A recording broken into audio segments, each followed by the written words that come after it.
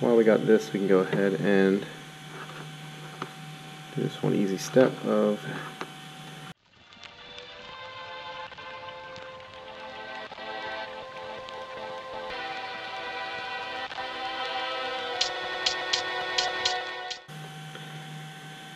okay, you can kind of see there it's pulled between the two. I'm actually going to redo the red one though. The positive's not great.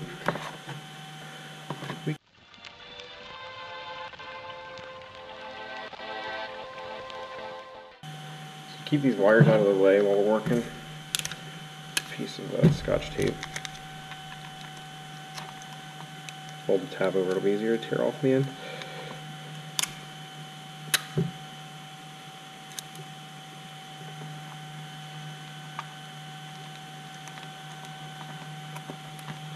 Okay, so first we're going to do this ESC. So I'm going to pull these wires over to this side just for now.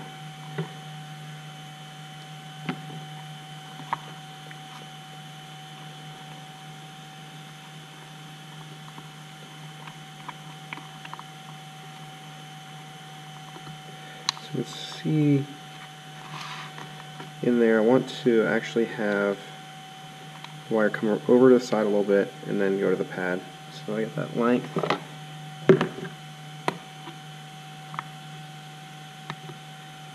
Snip it just past the pad.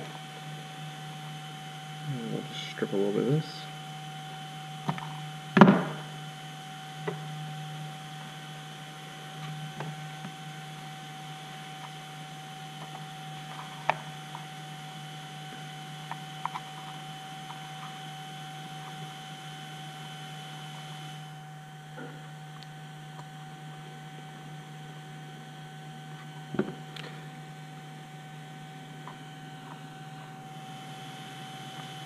And because the positive's further away, it's going to be a little bit longer. So don't think they should necessarily have to be the same length. It's best to measure each one out. Make sure you're not coming up short.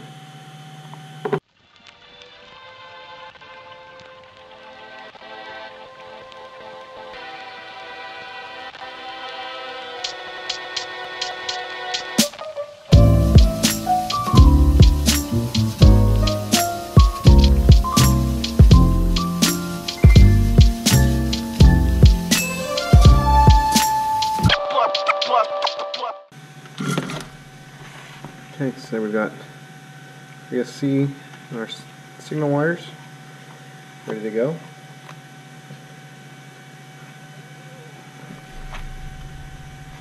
I'm going to leave the VTX out of the way for a little bit. We'll get to that later once we get the camera. But I do want to do our receiver so we can look at that in iNav.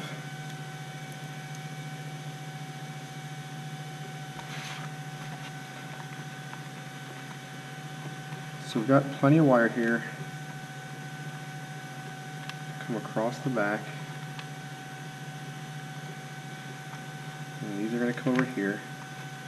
And this wire is only going to go to our ST1 pad.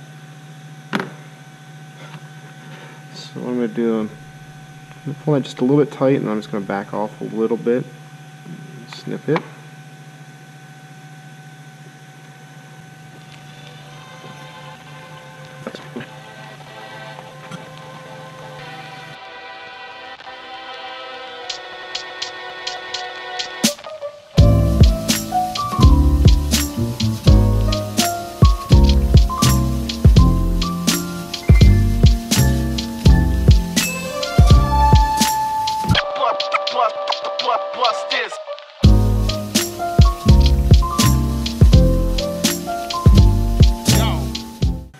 So I've been fighting the board a little bit, so what I'm going to do is I'm going to stop soldering here, and I'm going to actually go to a step that I should have done before this. So what I'm going to do is a screwdriver and take these top screws out of it.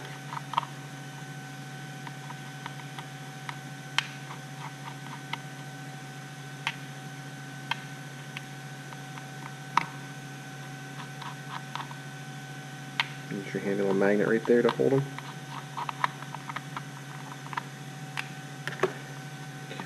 we're going to disconnect that pad. What we're going to do, we're going to glue this one down. So again, one of these screws Loctited in so they don't come off. We're going to just glue this down. Once this is glued down, that'll allow us to still get to this plate if you want to get to the bottom. We also said before, this is the barometer.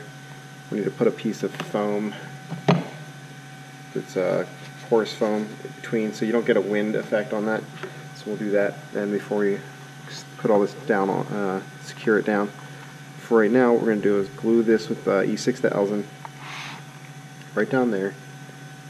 And while we got the E6000 out, we'll go ahead and throw this battery tray in there. It's just because this foam on the bottom is real thin, so this just gives a little extra something there. So we can go ahead and do that and then get back in.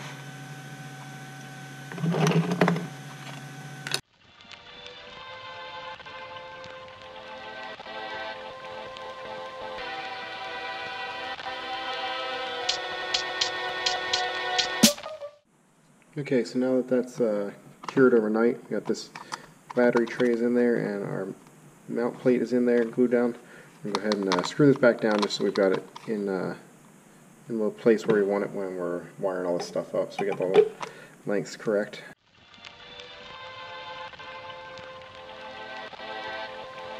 Okay, so now that we're a little wider, we can go ahead and we'll be able to see the whole area we're working with. So I'm going to kind of slide it this side real quick.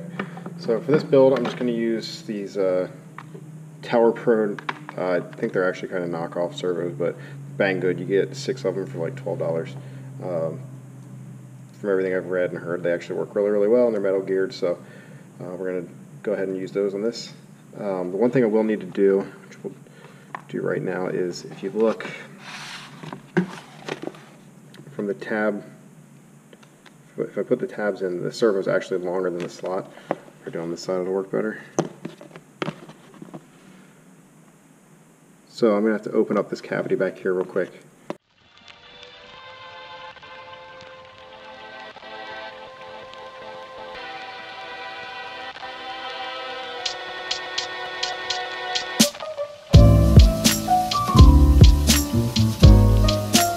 So now we got those expanded. What we'll do is we'll go ahead and pass this down through and set this in place. I'm not gluing these yet. We'll get to that in a second. It sits in there. I'm going to flip this over and route this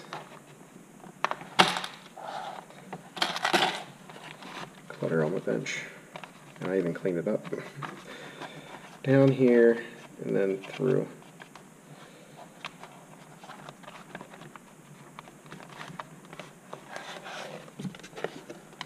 So now, what you'll notice is my servo lead only comes to here, and we need to get to over here. The S800 did come with these 2 servo extensions. I pretty well could possibly get by with this if you were using pin headers, or you could also cut these off and solder them. However, what I prefer to do, I had bought, probably a couple years ago now, some servo wire. I think I got like 100 feet of it. So what I'm going to do is I'm going to take this whole length, should be plenty. So I'm going to pull this back out.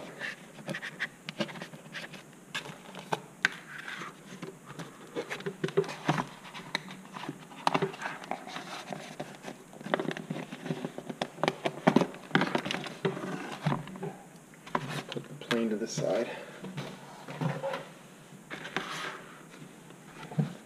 I'm going to mount this back up. And we are 10, 11, 12, 13. I'm going to go 14 inches just to have a little extra.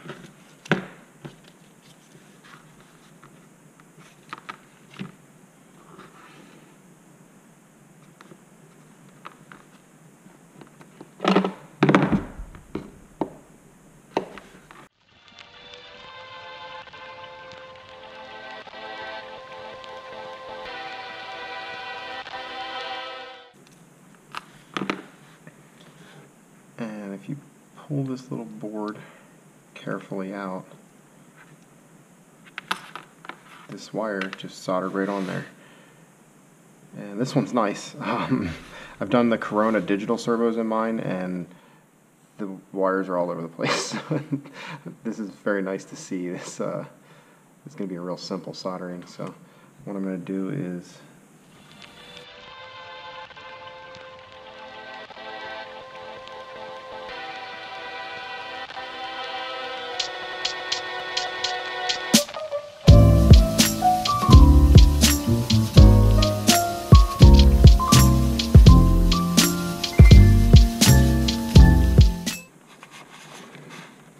so to keep this clean, I want to actually run this over here and then over.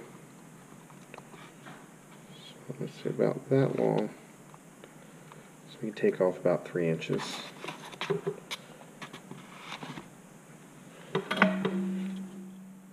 Two and a half inches we'll take off. So we'll go 11 and a half instead of 14. So I'm going to pull this one back out. What I'm going to do is I'm going to go ahead.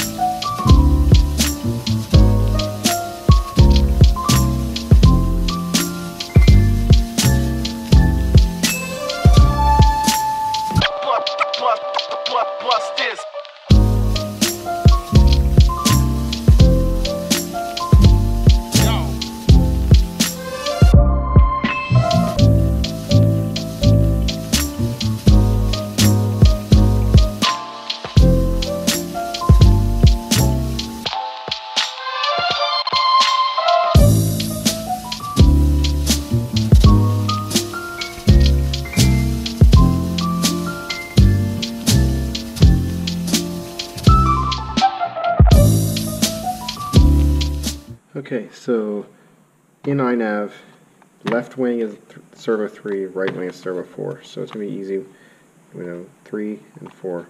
But instead of going over top and then having to go work under it, I'm actually going to do 4 first. I'm going to bring it along the back and then come up, and I want to cut all 3 wires to the longest length.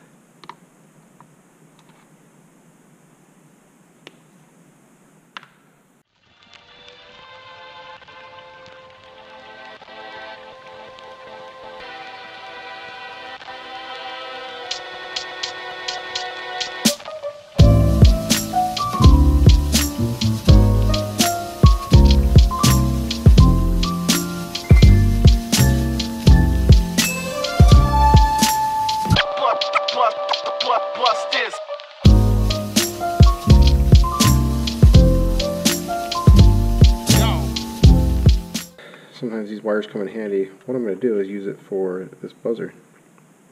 So I'm going to redo these pins in here because currently they don't line up. So I'm going to swap.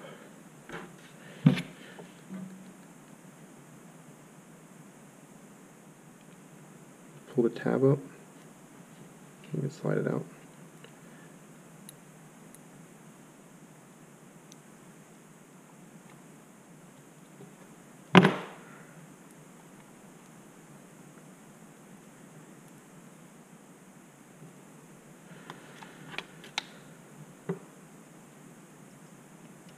Now we're lined up 5-volt ground and then our buzzer negative.